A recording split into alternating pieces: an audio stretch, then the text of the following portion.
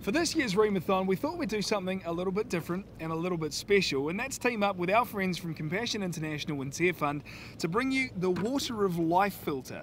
Now these things are absolutely incredible. Each one of them is good for 1 million litres of water.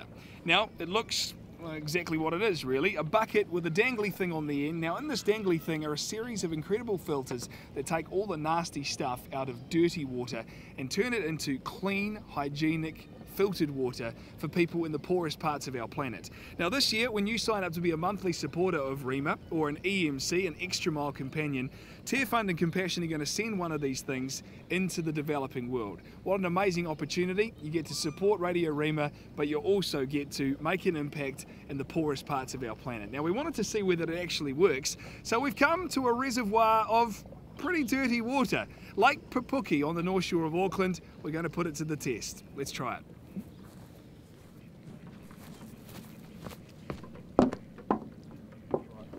Okay, here we go.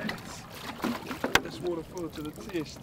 A few weeds, a few little floaty bits. I came prepared.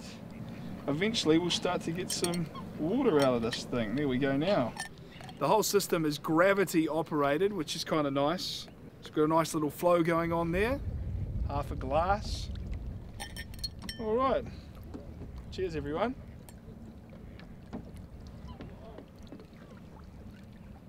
Beautiful, very clean, very nice.